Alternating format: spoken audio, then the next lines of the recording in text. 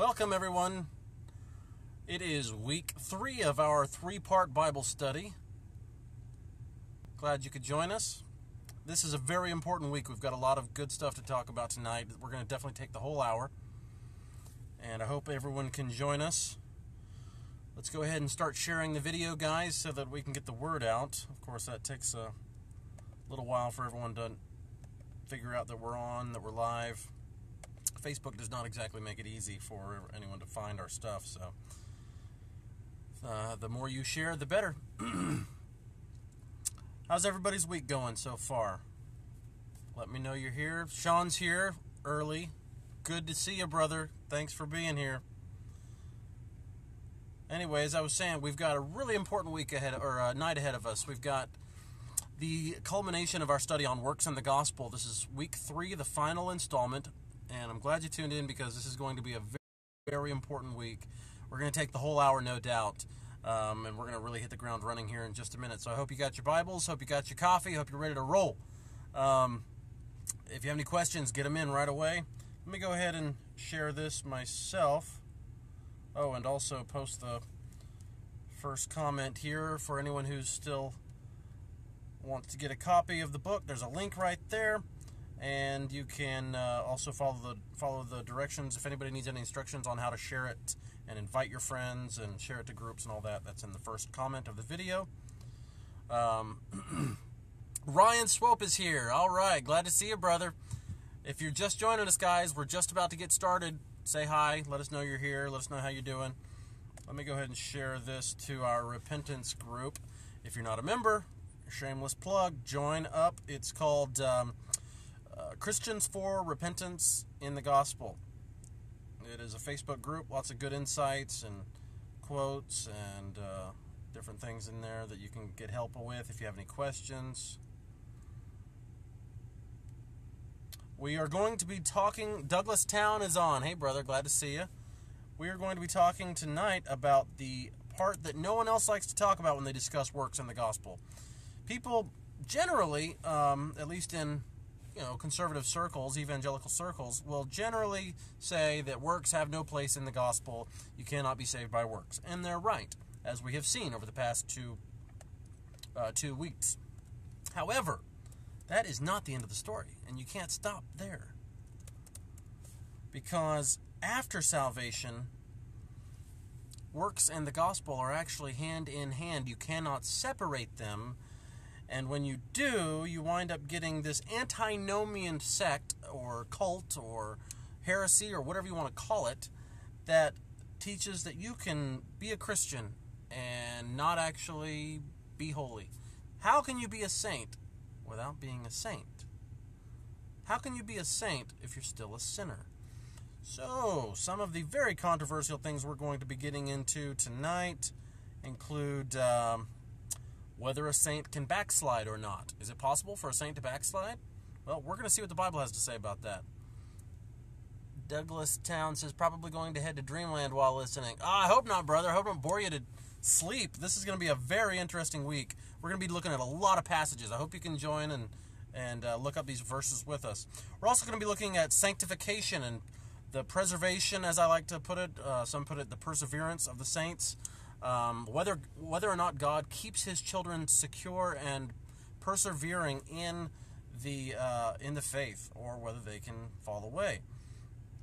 Something else we're going to be dealing with: are sinners marked by sin and saints marked by sanctification, or can you mix it up a bit? And we're going to discuss sinless perfectionism. That's a hot topic. Can a Christian stop sinning?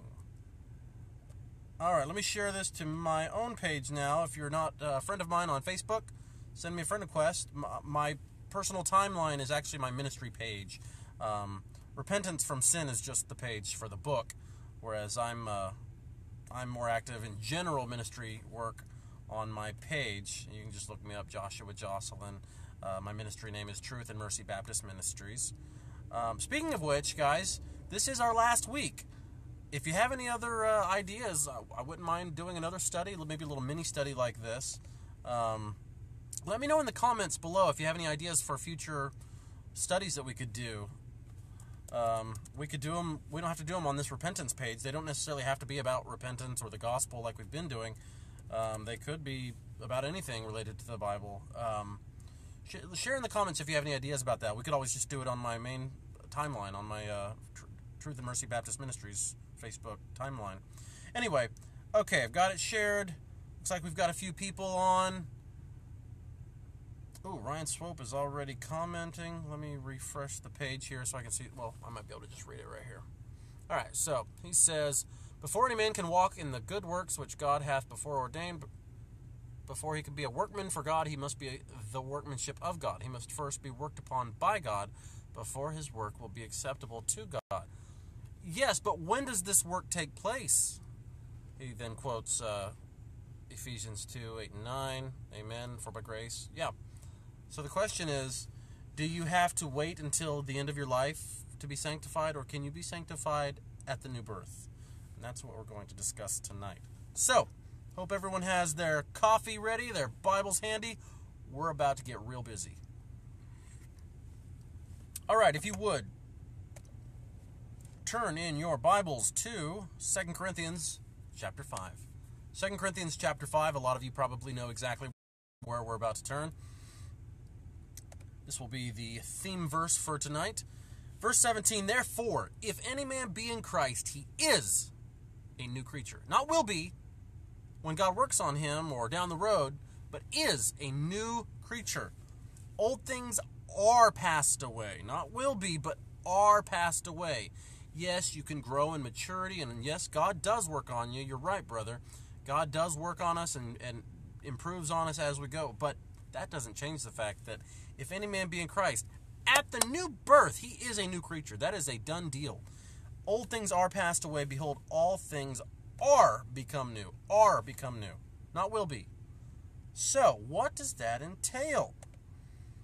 Well, by the way, if you're just joining us, guys, be sure to share. That's definitely the best way to get the word out. Facebook does not make it easy for people to find these videos, so be sure to share these to your favorite groups, on your own timeline, whatever. All right, let's look over at Titus chapter 2. Let's look at Titus chapter 2, starting in verse 11. We're going to be moving very quickly. Got a lot of ground to cover tonight. But if you have any questions or comments, throw them in there. I will try to get to them. If I can't get to them during the broadcast, I'll get to them afterwards. I do enjoy hearing your feedback. I hate doing a monologue. I'd rather have an interaction here, but we are going to be moving kind of quickly. All right, Titus chapter 2, looking at a lot of verses tonight because that's what matters. What does God say? Not what do I say. What does God say? Titus chapter 2, verse 11.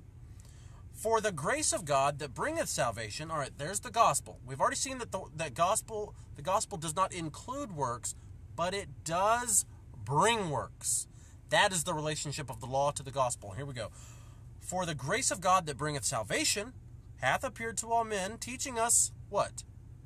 That denying ungodliness and worldly lusts, we should live soberly, righteously, and godly in this present world. That's what the gospel teaches us, to live righteously, to deny ungodliness.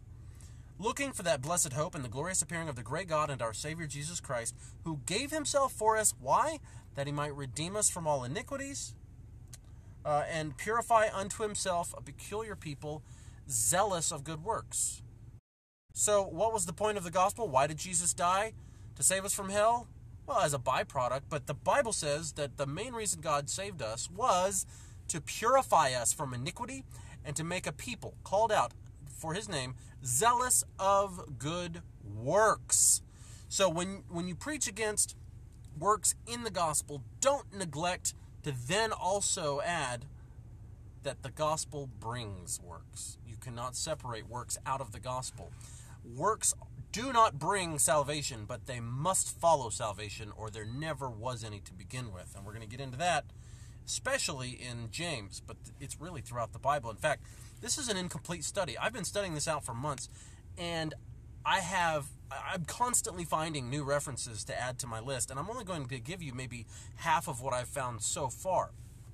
And I know there's plenty more out there. All right, so what's the next reference we'll look at here? Yeah, let's turn over to Hebrews chapter 10. Can a Christian backslide? What do we got here?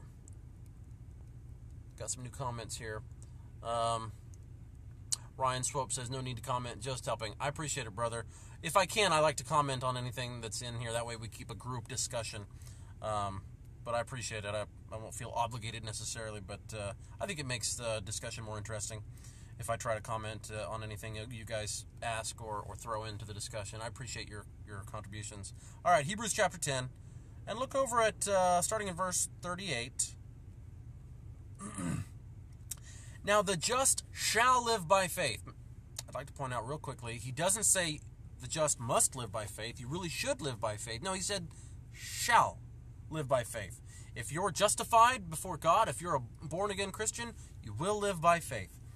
But if any man draw back, thy soul shall have no pleasure in him. Now, some people here teach conditional security, that you can lose your salvation. Because he says, if you draw back, my soul shall have no pleasure in him. They should read the next verse, however, because it plainly says that saved people don't draw back. They don't backslide. But we are not of them who draw back unto perdition, but of them that believe to the saving of the soul. From this verse, we can see that if we were to backslide, we would go to hell. Why? Would we lose our salvation? Well, no. But sinners go to hell and saints go to heaven. That's the way God hath ordained it.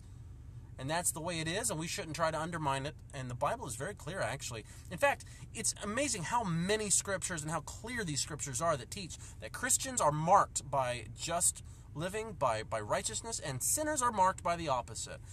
The issue here is not whether or not the Bible teaches this. The issue is whether or not we will simply submit to the numerous scriptures that are explicitly teach this. Sean says, backslide and apostasy is the same meaning. Amen. The New Testament never mentions backsliding. Can a believer sin? Yes, but we continue in the faith. Amen. And I would say that this verse kind of mentions backsliding. It says draw back. Backslide is basically the same thing. But it says here that Christians don't do it. And if they did, they would go to hell. Because why? Not because they lost their salvation, but because they were not Christians. And we know this because he says, we are not of them that draw back to perdition. We are not of them who backslide. That's not how it works. Now, I'm glad you brought this up, Sean. Backslide and apostasy essentially are the same thing. And that's true. Because when I say Christians cannot backslide, and I state that very emphatically, by the way, and of course, that's a very controversial thing to say. And people say, well, of course Christians can backslide. And they usually cite some sort of personal testimony or someone they know. But of course, I point out that's not where we get our doctrine. We don't test the Word of God by our experience. We test our experience by the Word of God. Then they'll go to people like Lot, who committed a horrible sin, no doubt about it. He got drunk. He committed incest with his daughters, albeit unwittingly. It was a horrible, wicked sin. Can Christians sin? Yes. Christians can commit horrible sins. They can fall into temptation. They can be led astray by their own lusts. Yes. The Bible does tell us this, that Christians can, theoretically, sin. And I know some people are wincing at that word, theoretically. But the Bible has such strong language that we're about to get into that makes it clear that this is not something that should be the norm. We should... J.C. Aloris, listening from the Philippines, so glad to see you, brother. Thanks for all the sharing you did the first week. That was a wildly popular episode because I think mainly because of you and some others who shared. Thank you for doing that. Anyway, what we're talking about here is, can a Christian backslide? The Bible is clear that we should not consider sinning as the norm in the Christian life. Being a saint is the opposite of sinning. Being a sinner is the opposite of being a saint. We should not mix these two. And of course, some will say that, well, Paul was the chief of sinners. Yes, in his old life, of which he was speaking. Read the context. He's not a sinner anymore. We're not sinners anymore if we're saved.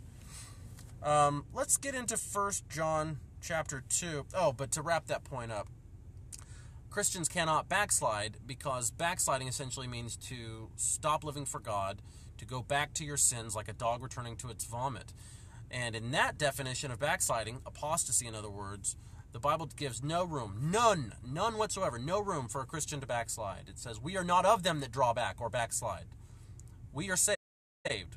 That's the opposite of backsliding. We're saved, then there are people who backslide. In other words, there are false converts who try to be religious, who try to appease God, who try to bribe the judge, and they fall back. because they do not have the Holy Ghost living in them and empowering them. The Bible says, for as many as believe on him, to them gave he power to become the sons of God. You want power in your life? You want power to overcome temptation? You want power to have victory over your flesh and the devil and the world? Get saved. God will give you power. If you're failing over and over again and you're living in the flesh and you are given over to sin and you occasionally turn over a new leaf and do right, guess what? Chances are you're lost. You don't need more sanctification and more walking with God. No, you need to find God. Sean says, amen. Christians are saints and not sinners. People parrot what people say, but people do not obey the language of the Bible. Exactly. The Bible states that we should reckon ourselves dead to sin. When we focus on our unsaved past, getting good, Sean, we aren't obedient to God. Scripture teaches to forget our past. Our present identity is in Christ. Amen, amen, amen. That's exactly right.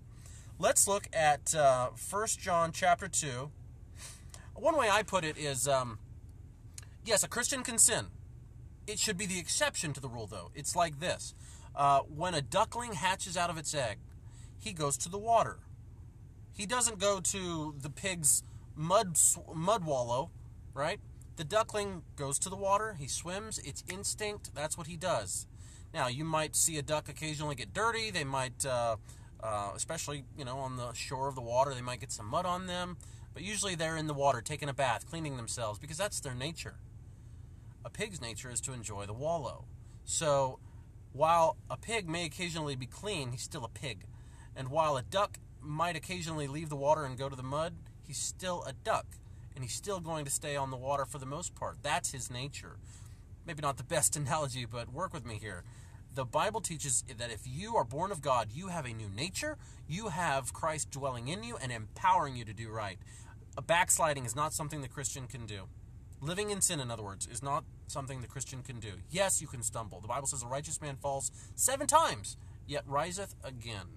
So, yes, you can fall into temptation as a Christian. But no, if you're living in sin, be not deceived. You are a false convert. You are lost. As a dog returns to its vomit, Sean adds. Amen. All right, so 1 John chapter 2. And let's look at verse 19. They went out from us, speaking of people who apostatized or backslid, they went out from us. Why? But they were not of us. For if they had been of us, they would no doubt, once again, emphatic, strong, inescapable language, they would no doubt have continued with us. There's your preservation of the saints, your perseverance of the saints. If they had been of us, if they had been of our Father, God, they would have continued with us. But they went out that they might be made manifest that they were not all of us. When people backslide and leave church and leave God and go back to their wallow, it's because they're of their father, the devil. Not because we need to work on them and God still doesn't have them quite up to the same level of sanctification as we do or something along those lines. No, the Bible says if they had stayed with us, it would have been because they were of us, but they didn't. They backslid. Why? Because they're not of us. And then just to drive it even further, he says, if they had been of us, they would have stayed. That's all there is to it. The Bible could not be clearer. The question, again, is not what the Bible says. The question is, what will you do with what the Bible says? Will you accept this or not? All right. Looks like we've got a few more coming on. Thanks, guys, for joining us. We're really going through a lot of scriptures tonight. Keep your Bibles handy. We're going to take up the whole hour, probably go all the way to 9:30 p.m. Eastern. If you have any questions or comments, throw them in there, guys. I'll definitely try to pause and take a look and respond. If I can't do it during the broadcast, I will afterwards. Also, keep a thought on what we might study after this. If you have any ideas, maybe we could do another study next month. I don't know. And it doesn't have to be related to the gospel or repentance. We could do it on my Truth and Mercy Baptist Ministries timeline page. It's not a like page. It's just my personal timeline, but I use it for ministry. We could always do a live broadcast there. All right. Let's move on to let me check the comments real quick, make sure I'm not missing anything. Ryan has some good comments here. Ryan has a lot of good comments. Thanks, Ryan. About what a Christian should do when he sins. And check it out. That's very good. This is skimming over it. It looks very good. Anyway, let's continue. Look over at 1 John chapter 3. 1 John chapter 3. And Oh yeah, this is a debated reference that really chaps the hides of the antinomians, the lawless ones. And again, the tie-in here, guys, this is a study about works and the gospel. We've seen over the past 2 weeks that works do not contribute to salvation in any way. However, they must follow salvation or there is none. You cannot include works in the gospel, but you must include works after the gospel. The gospel requires works after salvation, or there was no faith that saved to begin with. Ooh, Ruben Garcia says a study on war. Yeah, that would be an interesting one. Good idea. And the Bible is a very confusing place for many people on that topic. Anyway, 1 John chapter 3, let's start in verse 5. And ye know that he was manifested, Christ of course, manifested to take away our sins, and in him is no sin. Okay, so why did Christ come? To save us from hell? No, as I mentioned in my book, Repentance from Sin. The reason, in fact, chapter 7 is called Saved from Sin. The reason we were saved was to be saved from sin. Why was Christ brought into the world and manifested? To take away our sins. If you're living in sin, you've missed the whole point of the gospel, and you've missed the gospel. So no, the gospel does not include works. But if your life doesn't include works after the gospel, then you missed out on the gospel. If you are not walking with God, if you are not living a righteous life, if you are living in sin, then you are not born of God. Don't deceive yourself. Verse 6, whosoever abideth in him sinneth not. Whosoever sinneth hath not seen him, neither known him. So, he says, if you're sinning, then you've never even met God? Whoa!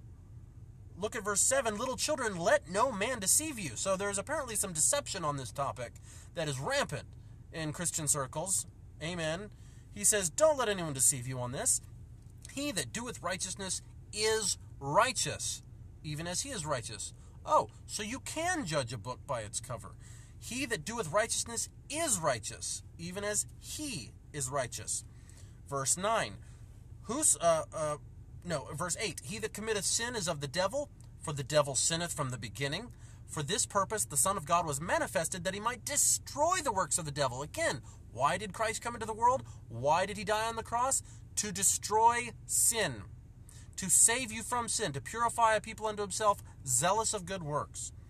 Verse 9, whosoever is born of God doth not commit sin, for his seed remaineth in him, and cannot sin, because he is born of God, the seed of God. In other words, you are now God's seed, God's child, born of God. You're regenerated. You're regened. In other words, you have a new nature. You're not that pig in the mud. You're that duckling who takes to water as it's his nature, and that's his desire. And your desire should be towards righteousness, because his seed remaineth in him, and he cannot sin because he is born of God.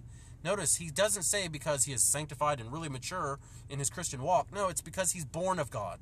Born of God. If you're born of God, you have the nature of God. If you're not born of God, then you have the nature of the devil, and you'll do the works of your father, the devil. Verse 10. In this the children of God are manifest, and the children of the devil. Whosoever doeth not righteousness is not of God, neither he that loveth not his brother. Now, this passage is hotly debated, because on one hand, he does make a statement that seems like it goes too far. He says, whosoever is born of God doth not commit sin. And I don't believe we should interpret this passage in an exclusive, ultimate, absolute way, that you'll never once commit sin. But what he's saying here is you won't commit sin as a rule. If you do commit sin, it will be on it will be an exception, an exceptional event. It will not be a everyday thing, or at least not a continuous thing. Maybe some converts starting out might commit sins, on a daily basis for a short time, but that I would say that would be a very short and extenuating circumstance, because he says, whosoever is born of God doth not commit sin. Now, when I reach a passage like this that even I find difficult, because I do believe, especially based on Bible, but biblical examples like Lot, who did sin, like King David, who sinned, and many others who have sinned, I do find that passage a little difficult, but I must ask myself, am I judging my experience by the Bible, or am I judging the Bible by my experience? The Bible should be our final authority. And some people have gone to the other extreme, and they've explained away this passage by saying that this is talking about the new man. I have a video on my YouTube channel about the Christian's two natures. We do have a new man, and yet we do still have the old man living in us. And the Bible does teach us that we are, in a sense, as Christians, schizophrenic. We have two natures vying for control of our soul. We have the flesh and we have the spirit. And so we do have a choice whether or not we will follow our old nature or our new. Of course, when we get to heaven, we won't have the old nature anymore, and then we can only do new righteousness.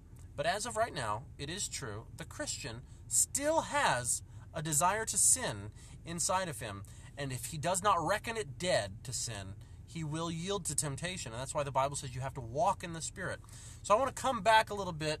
We've gone to the extreme here to say, yes, the Christian could be said emphatically that he is a saint, that he is marked by righteousness, and yet I also want to take it back a step and point out that this does not mean that once you're born of God, you can never sin, that it won't happen. It's impossible for you to sin. No, that's not what the Bible teaches. But anyway, some people explain this by saying that you have a new man inside of you, which is true, and you have an old man, which is true. And they say this is only speaking of the new man.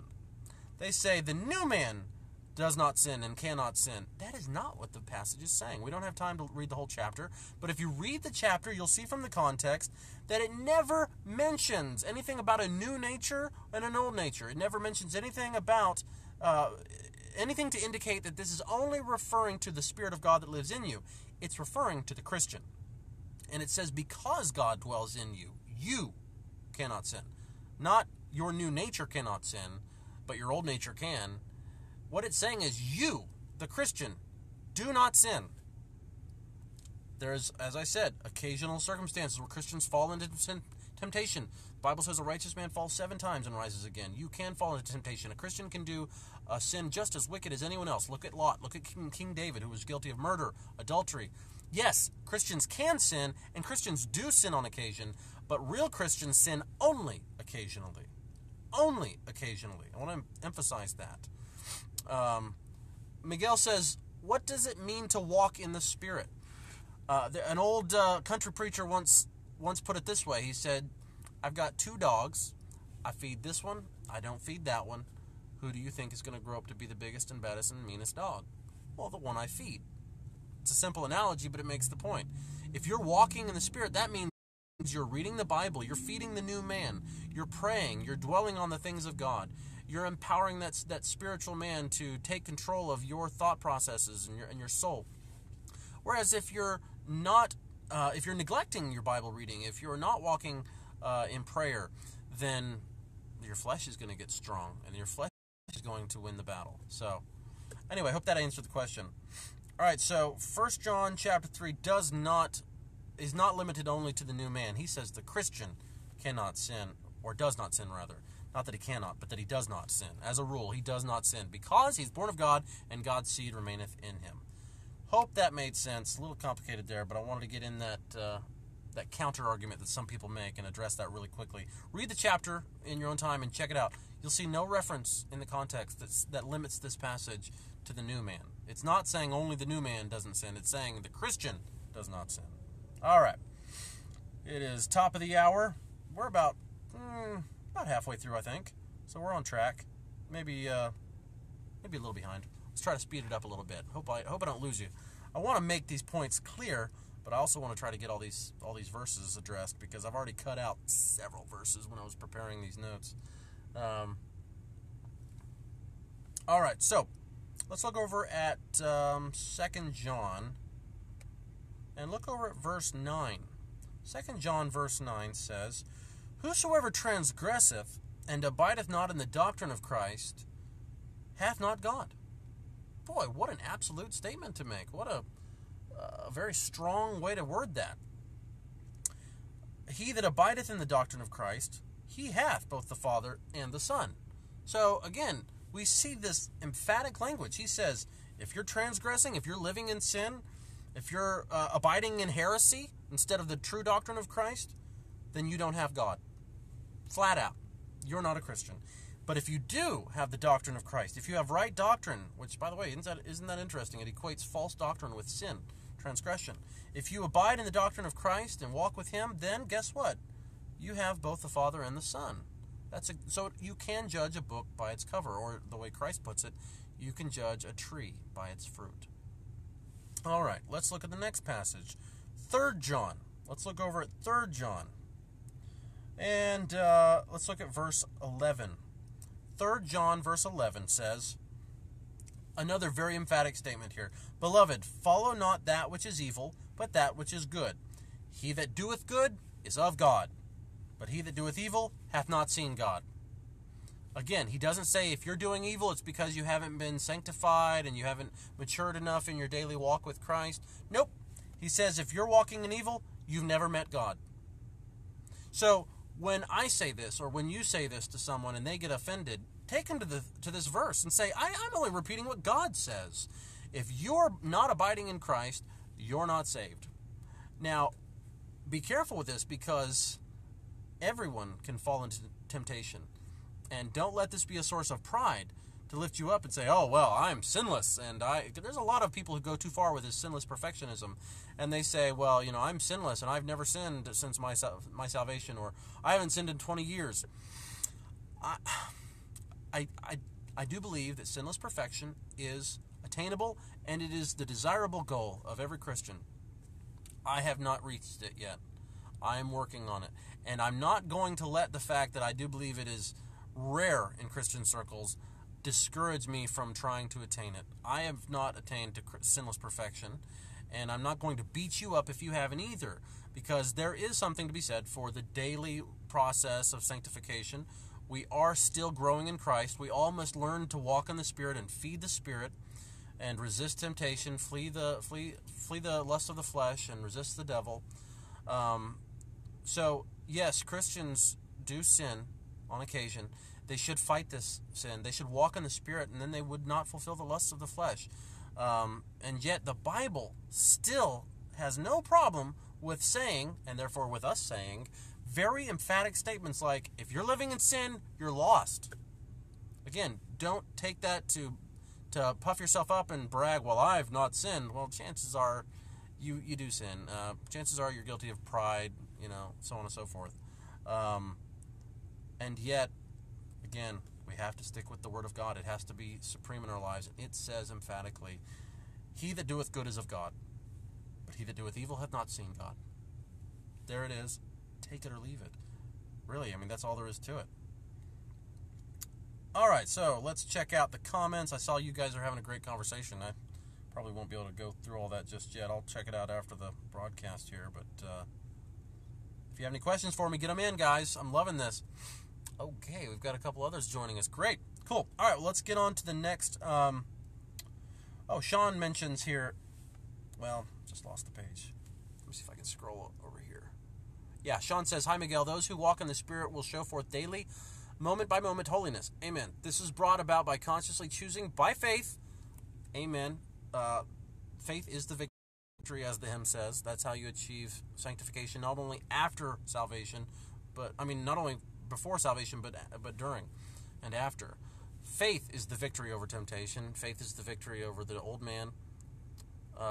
Anyway, I'll get to the rest of that some other time after the broadcast, I guess. All right, guys, let's get on to the next passage. Can a Christian backslide? No, we've seen this. They cannot live in apostasy. They cannot live in sin. Will a Christian ever fall back, fall away, lose their salvation? No. If they were to fall away, they would not have had salvation to begin with. Can a Christian be sinlessly perfect? Yes. I believe it's rather rare, unfortunately, because we don't have enough holiness preachers preaching against sin and preaching the law of God, and yet it is attainable, and it should be attainable. It should be desirable, because that's what God came into the world to begin with for. That's why Christ was manifested, the Bible says, to destroy the works of the devil. Not to call a truce with the works of the devil and say, okay, well, you can sin some, but not a whole lot. Try to keep it down, keep it to a bare minimum. No, Christ came to purify unto himself a peculiar people, zealous of good works, to destroy the works of the devil. Sin, in other words. So if Christ has come into your life and made you a new creature, then old things are passed away. Not will be at some future point of maturity, but are passed away. All right, so let's move on. Let's look over at 1 John chapter 1. This is a common objection that people will bring to this discussion when they say, yes, Christians can be just as much sinners as lost people, and they can live in sin, and they can backslide. And they will say 1 John 1:8 proves this. So let's look at it. 1 John 1:8 says, if we say that we have no sin, we deceive ourselves, and the truth is not in us. So they say, if you ever get to a point where you think that you're not sinning, you're a liar.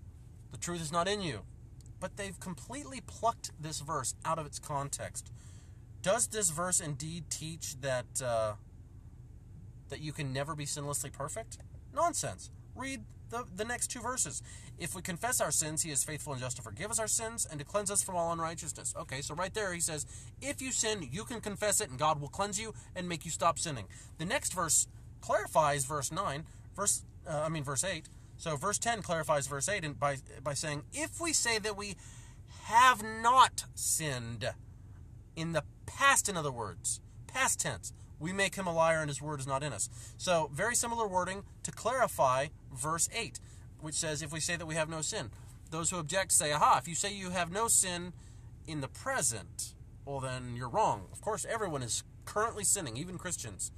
Well, that defeats the entire purpose of the gospel, and I would say that is rank heresy. And it is doing despot, as the Bible says, to the spirit of grace. In Hebrews talks about this. The spirit of grace is not lasciviousness. The spirit of grace, the Bible says, teaches us to deny ungodliness and worldly lust and to walk righteously and soberly in this present world. That's what the spirit of grace is. And he says right here, if we say we have not sinned, in other words, in the past, of course we've all sinned. All have sinned and come short of the glory of God. The point isn't whether or not we've all sinned or are sinning now. The point is, have we been born of God and are we now empowered to overcome sin? The Bible refers to saints as overcomers. Why? Because they've been empowered. In fact, look over at 1 Peter 4, and we'll get a little clarification on this. 1 Peter chapter 4. Look at the first three verses. 1 Peter chapter 4. He says, forasmuch then as Christ hath suffered for us in the flesh, again, what's the point of the gospel? Arm yourselves likewise with the same mind, for he that hath suffered in the flesh hath ceased from sin, sinless perfection, that he no longer should live the rest of his time in the flesh, to the lusts of men, but to the will of God. No longer. In other words, stop sinning. Verse 3, for the time past of our life may suffice us to have wrought the will of the Gentiles, when we walked, in past tense, in lasciviousness, lusts, excess of wine, revelings, banquetings, and abominable idolatries. He says, just like John did, if we say that we have not sinned, okay, obviously we have sinned, and Peter here is saying, there has been plenty enough sin in our past, we don't have to continue sinning. We've all sinned in the past, and then if we've been born of God, we no longer have to sin because we can have the mind of Christ. It is entirely possible, it is attainable for you to stop sinning and to live in holiness as you have been commanded. God told the Israelites, I don't make commandments in vain, by the way. So if God commands us to be perfect, which he does, he uses that word, be ye perfect. If he commands us to be holy, which he does, using that word, be ye holy, then that means be perfect. And you can be. That means you can be holy. It means stop sinning. You can stop sinning, and you should. And if you haven't yet, then keep trying. Keep yielding your members to the Lord. Keep walking in the Spirit. Keep seeking after his righteousness, and all these things shall follow. Here he says it very plainly. Of course we have had sin in the past. If we say that we have not, we're deceiving ourselves. We, in the time past, had plenty of sins. We don't have to have any more in our new life.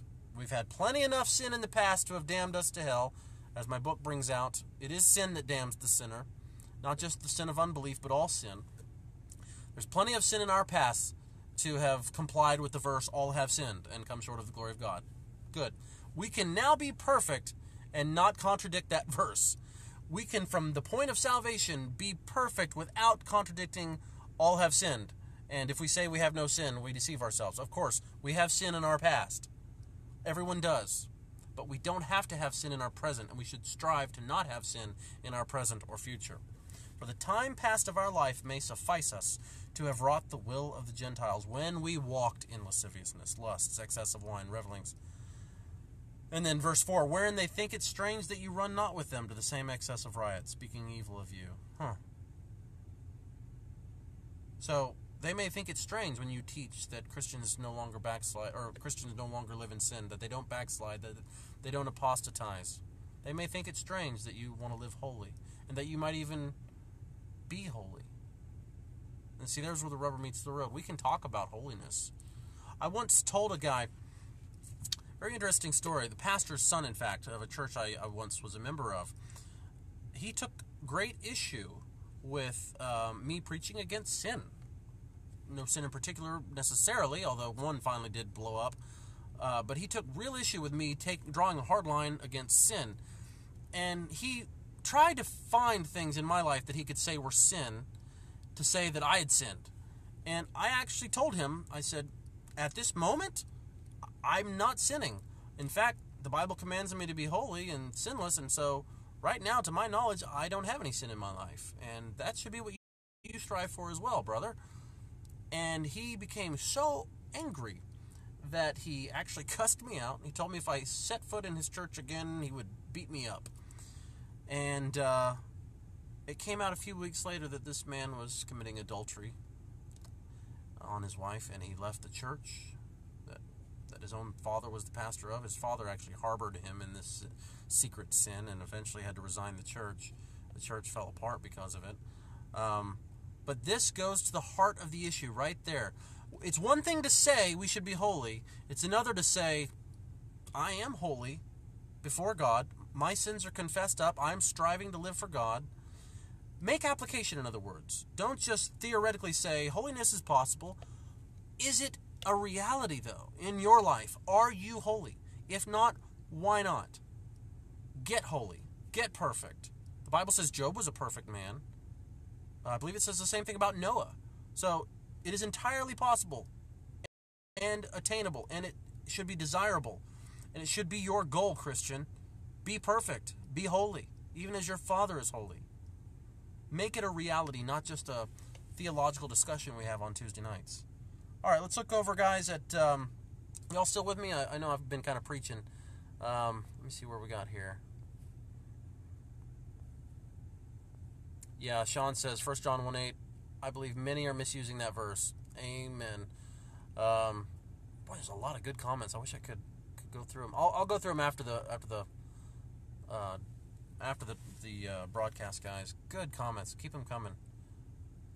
Yeah, Ryan's on a roll. All right, let's look at the next passage, guys. We got about 15 minutes left here. Let's see if we can wrap it up.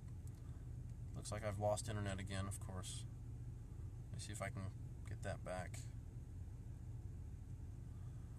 All right, and if you have any ideas about what our next study could be about, throw them in the comments below. I'd love to hear from you. And like I said, it doesn't have to be about the gospel or repentance like we've been doing. It could be about anything biblically related, and I'd love to continue these with you guys. All right, let's look over at Psalm 119. Oh, talk about emphatic language. Psalm 119, starting in verse 1. Don't worry, we're not going to read all 150 verses of Psalm 119. Just the first few. Psalm 119. Blessed are the undefiled, the holy, the undefiled in the way, who walk in the law of the Lord. The law and the gospel. Don't ever try to mix them. Well, don't try to mix them in the sense that you would say the law contributes to the gospel, and yet, or to salvation. Yet, those who are saved by the gospel walk in the law. Blessed are those who walk in the law of the Lord. Verse 2, blessed are they that keep his testimonies and that seek him with the whole heart. That's walking in the Spirit. Verse 3, they also do no iniquity. They walk in his ways. Well, there you have it. Those who say that Christians cannot be sinless apparently believe God is lying at Psalm 119, verse 3. They also do no iniquity. Could not be clearer, folks. Christians are commanded to be sinless. They can be sinless. Many of them have been sinless. And I'm trying, and you should too. I don't know where you are on your personal walk with God, if you've attained to that point yet. And chances are, When you attain to it, watch out, because you got some serious temptation coming, and chances are you're going to fall into temptation. Don't be discouraged. Get right back up. Sinlessness is not a once and done. Sinlessness is a state of mind, really. It's a walking in the Spirit, yielding your members to the Lord.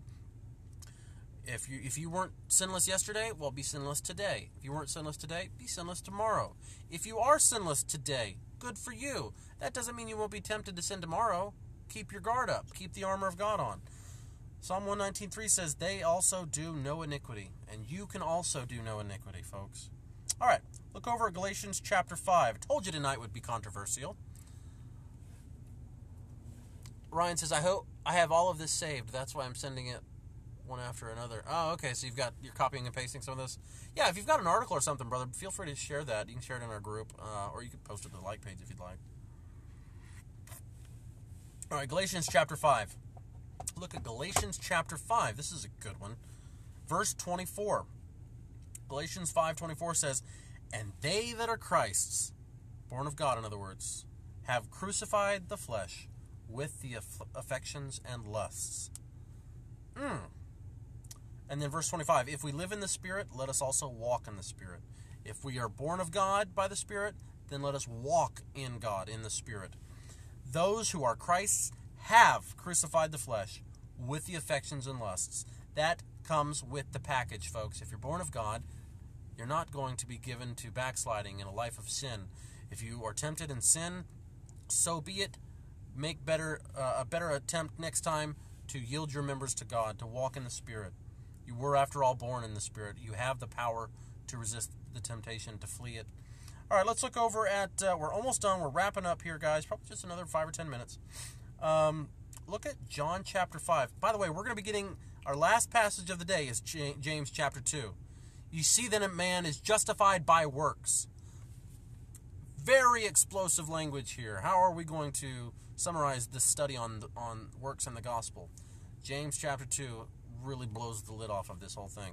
All right, John chapter 5 and verse 29. John 5:29 says, let's look at verse 28. Marvel not at this, for the hour is coming in the which all that are in the grave shall hear his voice, verse 29, and shall come forth, they that have done good unto the resurrection of life, and they that have done evil unto the resurrection of damnation. So, does this teach works salvation? He just said those who do good works will go to heaven. Those who do bad works will go to hell. I only see two choices, folks. Either he's saying you have to do good works to go to heaven, or he's saying those who are going to heaven do good works. Those who have been saved by the gospel, not of works, but of faith, will then live according to the works of the law of God, of the Bible. They will walk in the Spirit. They will please God. They will not sin and transgress God's law. He says those who have worked for God, they will go to heaven. Not because they worked, but rather they worked because they were bound for heaven, because they were eternally saved, because they were regenerated, regened, new nature. If any man be in Christ, he is a new creature.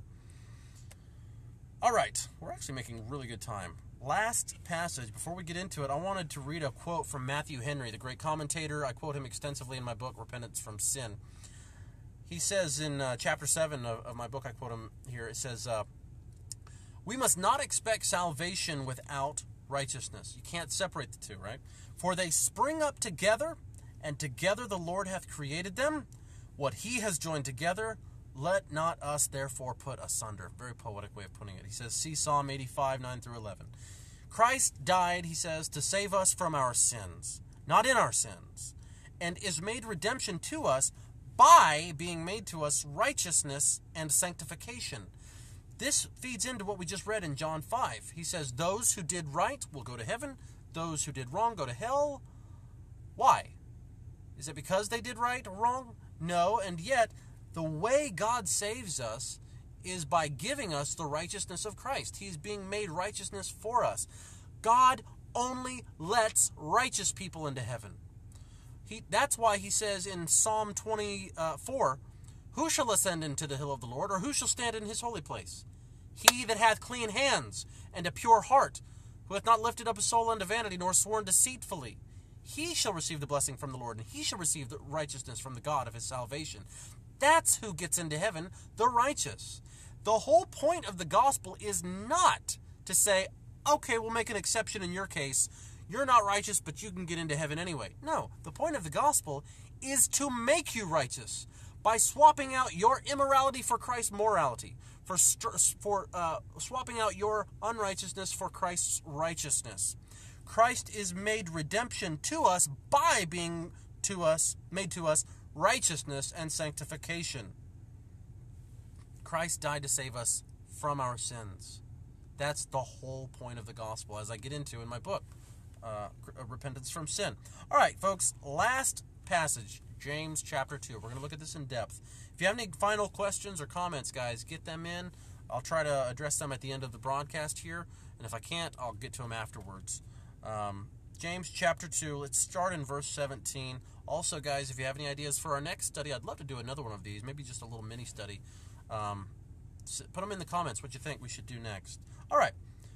And thanks again, guys, for everyone who has tuned in these last 3 weeks. This has been a great little study. I'm glad you could join us.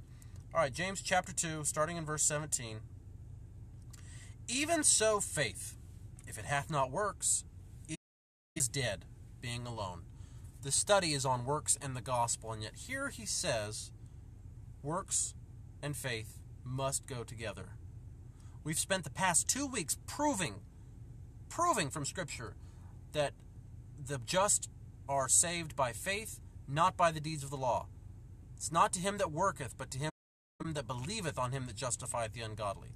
His faith is counted for righteousness. So, why does James say a man is justified by works? He says, yea, a man may say, thou hast faith, and I have works. Show me thy faith without thy works, and I will show thee my faith by my works.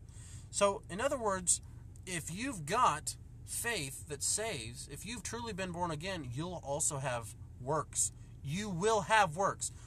The gospel does not include works. The gospel must be followed by works. That is the way the gospel, works and the law intersect. The gospel comes to make us righteous. That's what we saw in Titus. The grace of God that bringeth salvation hath appeared to all men, teaching us that denying ungodliness and worldly lust, we should live soberly, righteously, and godly. That's the point of the gospel. Verse 19, thou believest that there is one God. Thou doest well. The devils also believe and tremble. A little tongue-in-cheek there. He says, you believe there's one God. Big whoop.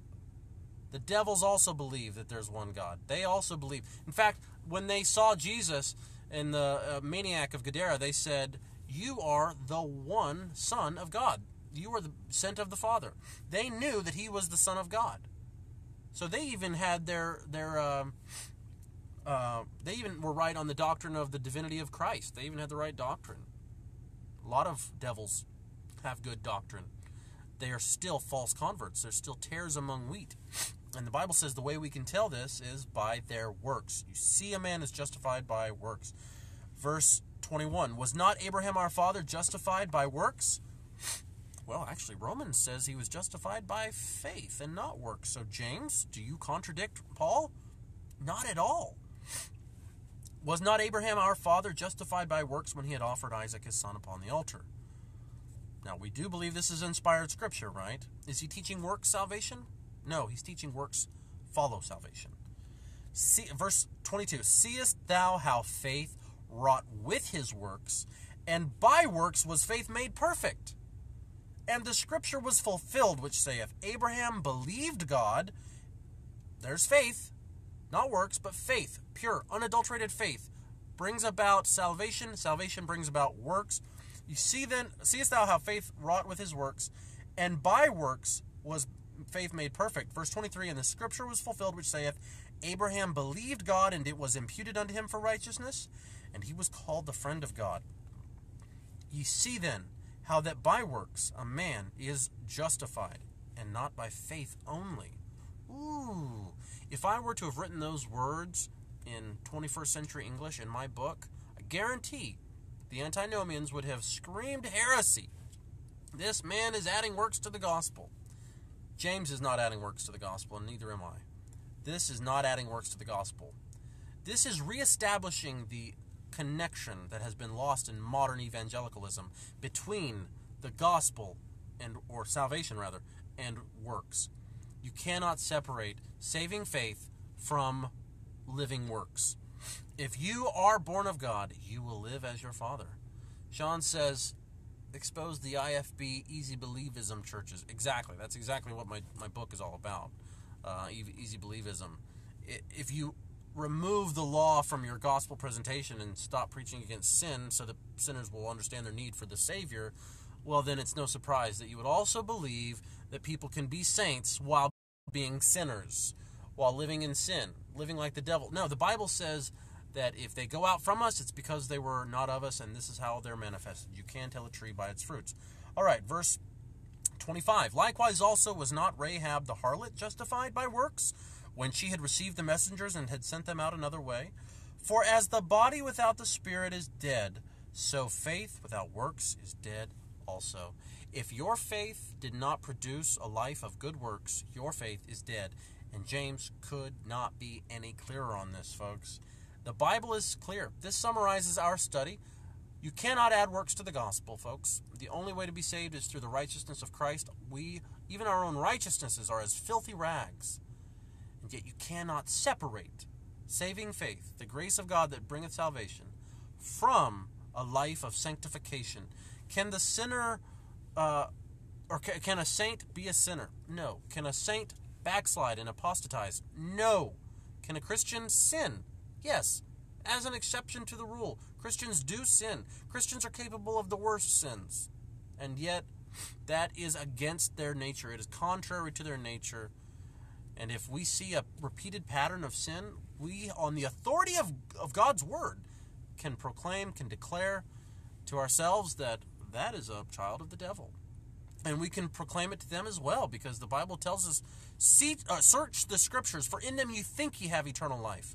These people think that they are going to heaven because they said a prayer, or because they walked an aisle, or maybe because they were baptized, or because they're in good standing at a church somewhere.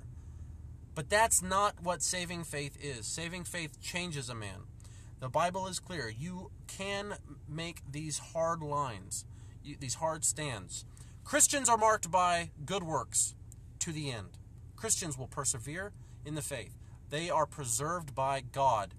We are not of them that draw back to perdition, as the Bible says. No, we are of those. I don't know if I have internet right now. Let me see if I can look up another passage. I don't know the reference. In closing, there's a passage that says, we are persuaded of better things that accompany salvation. Does anyone know the reference I'm talking about? Let me see if I can find that.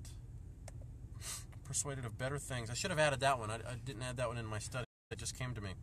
Yeah, here we go. But okay, let's look at Hebrews chapter 6. Last verse, I promise. Hebrews chapter 6 and verse 9. But, beloved, we are persuaded better things of you, and things that accompany salvation, though we thus speak. So, good works must accompany salvation. If you're saved, you have good works. If you have a life of bad works, you're on your way to hell. You can be saved, you can be redeemed, you can be made a new creature.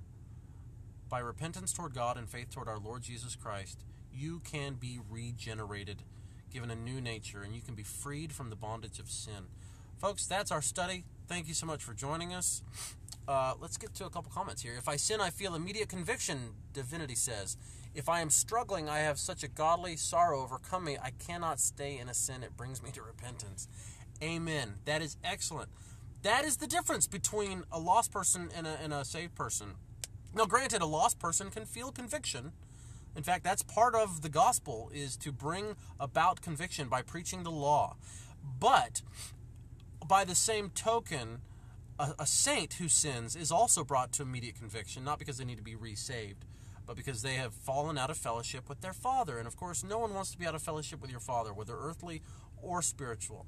And so when you're out of fellowship, you will feel that instant conviction. You will not enjoy that sin like others will. Maybe for a season there will be some pleasure in it, but it is not in your nature, like that duckling in my analogy.